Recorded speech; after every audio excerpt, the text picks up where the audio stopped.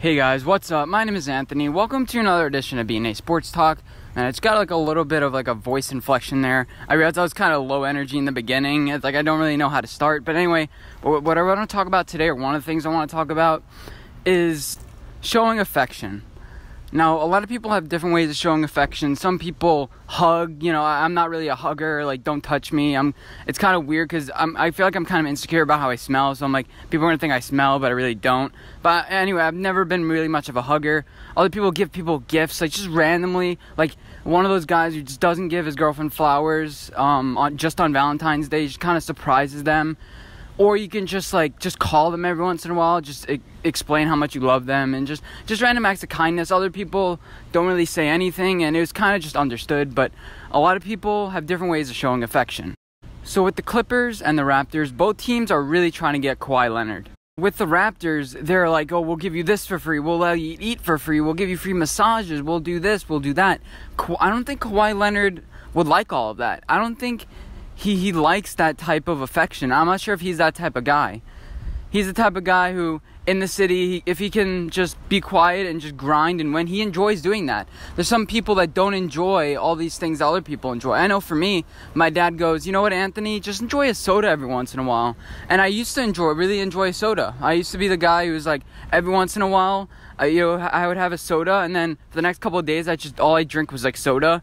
And then I'll be like, yeah, I'm not drinking soda for like the next 4 or 5 months. Every once in a while, ice cream is good for you. Every once in a while, just enjoy yourself. But some people don't enjoy doing those things, and don't judge them for that. The Raptors think Kawhi Leonard's going to get all this free stuff. We're going to do this. We're going to make you the king of the city. He's not really too crazy for that. He signed with New Balance for shoes. If he really wanted to be, with the crowd and kind of with everyone else, he would have joined Nike or Under Armour. But no, he joined New Balance for a reason. He wants to be alone. He wants to stand out. He kind of wants to be quiet in his corner, do what he likes to do. And he's different from everyone else. Just think about it. If he signs with the Raptors, he gets 4 or 5 years for $190 million. Do you think he really cares about eating food for free, having a free place to stay? I mean, he's going to be set up for generations and generations. I would just leave him alone and just let him make his own decision. I know you'd feel guilty for not doing anything for Kawhi Leonard and kind of just leaving him to make his own decision because you feel like you didn't do enough, but you did all you could. And now the decision has to be made, and with a lot of the owners, they don't really understand Kawhi Leonard. Nobody does. I don't think Kawhi Leonard even understands himself. And if I were the Clippers, it's going to be hard. Because with the Kawhi Leonard and the Raptors, he already knows what it's going to be like. The Clippers is the unknown. The Clippers have to prove that they can do it. They have to prove that they're the city. So they're the ones that are going to have to make a lot of noise. Kawhi Leonard already knows what the Raptors have done for him and what he did for the Raptors, but in the end, it's his decision only. Is he going to leave $50 million on the table? I don't know, but I want to shift to this. RJ Barrett. RJ Barrett was a 3rd overall draft pick for the New York Knicks just a week ago, and he loves New York already. And this is a sign that the Knicks are trying to go into a different direction. Before you had Kristaps Porzingis, when he first got drafted, everyone was booing him. And that was already a bad start for Kristaps' career, and he never really felt welcome there. Kristaps Porzingis always felt like, I have to prove to these fans that, they love me, and I need to prove to these fans that I'm a good player. But RJ Barrett, we love him right now. We know that he's the player of our future, and we want to keep him. You saw what happened with Anthony Davis. We saw what happened with Kevin Durant. He wanted out of the Thunder. We saw with a bunch of players. We're trying to build a culture on RJ so he attracts players. Kind of like Bradley Beal. He's the one trying to attract players for the Wizards. He can easily just join next year, say he wants out, and get traded for some players to a more affordable situation. But Bradley Beal really loves the Wizards.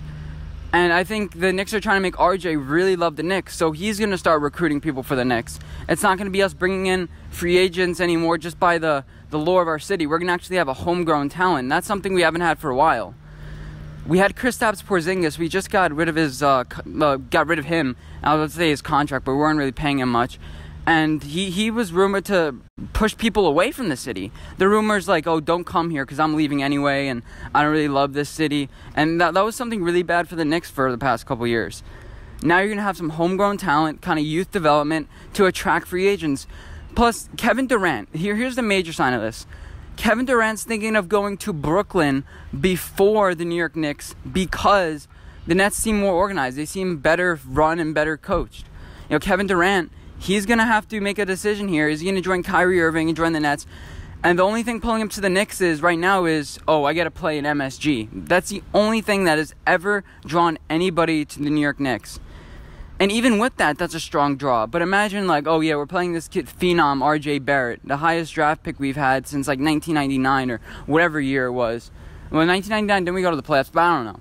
It's been a while since we've been in this situation where we're picking top 3. We had some top 4, some top 5, 6, 7, around there. But now we have a star. We believe in him. He wanted to be there. We want to have him, and it's mutual. And that's just my opinion about it. That's what the Knicks are doing. And, I think they're doing the right way of trying to get a star. You have to have mutual respect. If you're trying to bring somebody something, giving them free stuff and doing all these things, it's kind of like having a girlfriend. If you ever have a really hot girlfriend, it's kind of like one of the shows where a guy gives her flowers and chocolate all the time, reminds you how much you love her. That's not a strong relationship if you have to give her all material things. That's a bad relationship to begin with. It has to start with mutual respect and mutual love, and then it goes from there. Next, I want to mention this because I think it's really important. When we talk about NFL contracts and different things like that, people think about it the completely wrong way. First of all, they think about it on scale. You know what? He had 100 receptions for 1,000 yards. That means he's worth X dollars. And then one player is like, I had 85 receptions and 850 yards. So that means I'm worth a little bit less than him. No. You don't compare yourself to another player at the same position. You compare yourself to what you're worth to your team. People are thinking about this the completely wrong way. So when you think about Dak Prescott and you think about Carson Wentz, people are saying, you know what? Carson Wentz, Dak Prescott, Carson Wentz has this amount of wins, he has this amount of yards, he has this amount of interceptions, this amount of yards per attempt, and this QBR, and Dak Prescott has this. So they're worth about the same. But do y'all know how much worth Dak Prescott is to the Cowboys? How replaceable are you? If Carson Wentz or a different quarterback was on the Cowboys, how much would he be worth to the Cowboys? I would say much more. Dak Prescott is not worth that much to the Cowboys. You put anybody in there, I think they're just as successful. And I think Dallas should kind of flex their muscle and say, you know what, you're not really worth that much to our team. And then prove it. Have a backup. We think a lot of times with stats compared to other players, you know what, he's not as accomplished as this person, so he doesn't deserve as many things. No, it's about how much you're worth to the team. There's a pie that has to be allocated. There's 100% of the pie. How much are you worth to the team's success? 20%, 10%, 5%? The team should think about individually. They shouldn't be pressured to think outside of what other teams are giving different players. They shouldn't be thinking along these lines, and this is what makes losing teams. For the Giants, Odell didn't mean that much for the Giants at a certain point. We're losing with them, losing without him. So then you start comparing his stats to Antonio Brown's stats. It's like, he deserves to be paid more than this guy. He deserves to be paid more than Julio Jones, AJ Green, because he's putting up all these stats.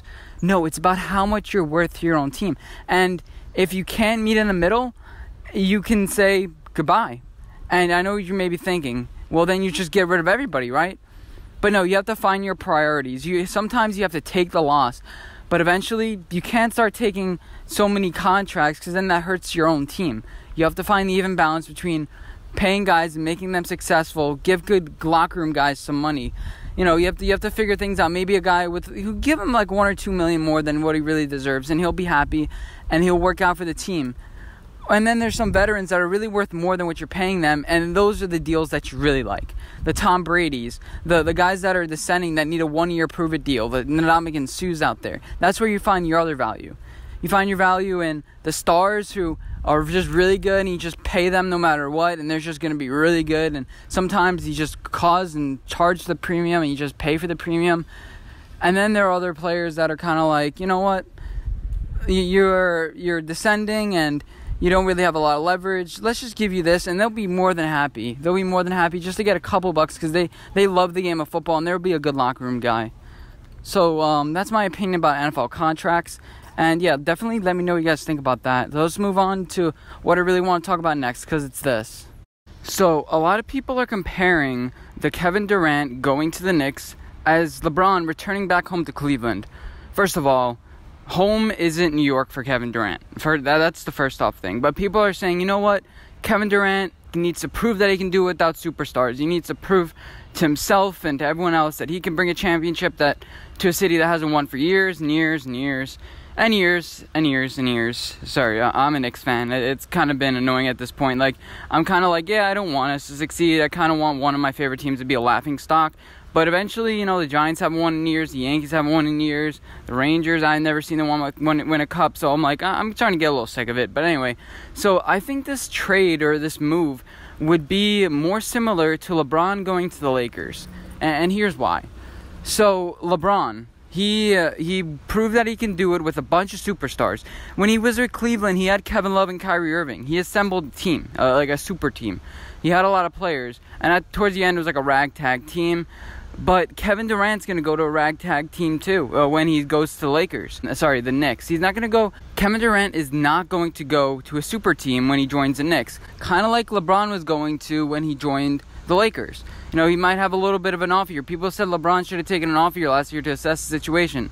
If Kevin Durant goes to the Knicks this year, it'd be to assess the situation, see how things are different. And yeah, so this Knicks thing, it's going to a different conference, kind of like LeBron did when he joined the West. You know, the East was getting a little bit stronger. The West is, for Kevin Durant, I guess it's getting a little bit weak. The East is not as strong as it was, so you kind of just buy low, sell high type thing. You know, you go to a team that's not as successful, and you try to make the best out of it. The first year is going to be a wash because he's not playing, and then you go from there. Historically, Lakers have had a good good first class, good upper division of leadership and things like that, but now they're chaotic. Kind of same thing with the Knicks. They were chaotic, moving towards a little bit of a better future, but I still think that the Knicks are a disgruntled franchise, and that's what I'm comparing it to. Kevin Durant's going to go to the Lakers or the Knicks in this case. It's not LeBron returning back home. Home isn't New York for Kevin Durant. Home is Washington, D.C., and Washington, D.C. is an even bigger mess, so I wouldn't even go back there.